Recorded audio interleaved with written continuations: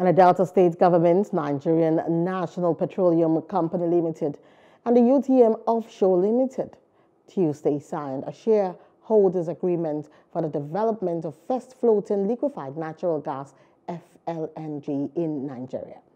Secretary to the State Government, Dr. Kingsley Emo, and the Solicitor General and Permanent Secretary, Ministry of Justice, Mr. Omamuzo Erebe, signed for the Delta State Government, while the Group Chief Executive Officer, Mr. Melekhiari, and Group Managing Director, Julius Rohn, signed for NNPCl Limited and UTM Offshore, respectively. In the real value. And our partners, and Victor and my friends, my brothers, we've come a long way, working together to create value in our country through legislation and through collaboration, and happy to receive them today. And welcome. Of course, the rest is anything but our partners. I like the persistence of Julius. I've never seen this level of persistence in business people starting something new, something different.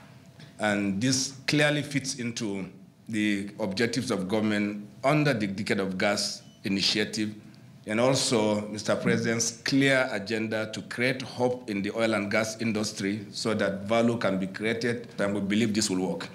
And that's why we're talking to you. Otherwise, Excellency, thank you very much. Let me take not take more of your time. And me and my colleagues, we are committed to this. We will deliver on this on time and on schedule and on cost, and the best possible cost that we can achieve.